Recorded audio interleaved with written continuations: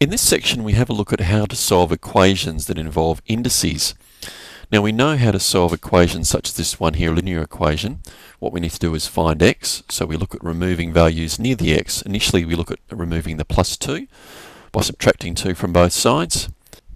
That leaves us with 3x on the left hand side and just 9 on the right hand side. Now we need to remove the 3 next to the x so that x is by itself. So the opposite of multiplying by 3 is to divide by 3. That means that we remove the 3 on the left hand side, and 9 divided by 3 is just 3. So x equals 3 is the solution for that equation. But what we need to do here is solve equations where the unknown is the index. And the first step is to look for a common base. So can we express 2 and 8 as a common base to some power?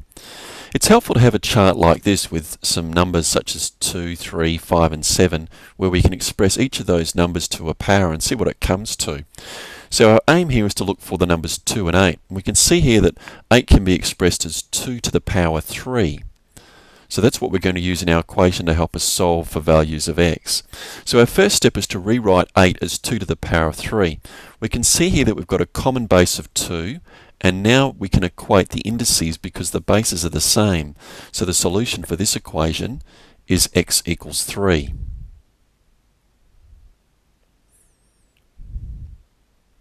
Let's have a look at another example where we've got 25 and 125 to some powers. Our first step, because the unknown is amongst the indices, is to try to rewrite these as a common base.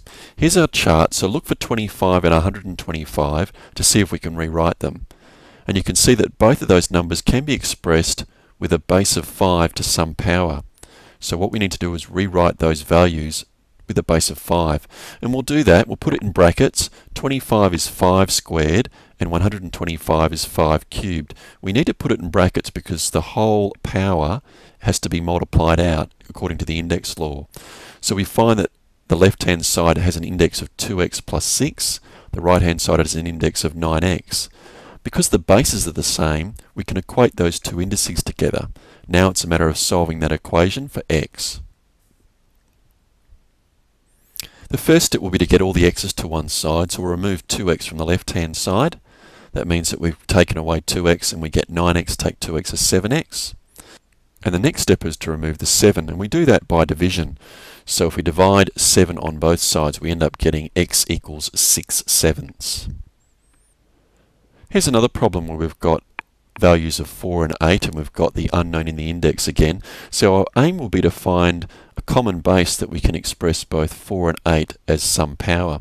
So here if we go through the chart we can see that 4 and 8 are both expressed with a base of 2.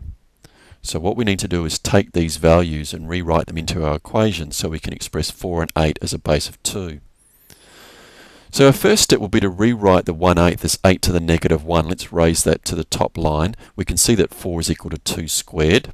We put that in a bracket. Our next step will be to rewrite the 8 as 2 to the power of 3.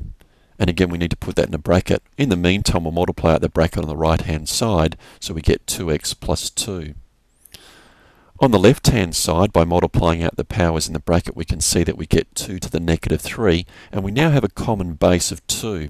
So we can equate those indices to say negative 3 is equal to 2x plus 2.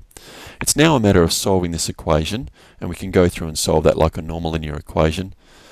So we need to remove the plus 2 from the right hand side by subtracting 2 from both sides, and then after that we need to remove the 2 that's being multiplied by the x by dividing both sides by 2. After we've done all that, we end up with a result that x is equal to negative 2.5.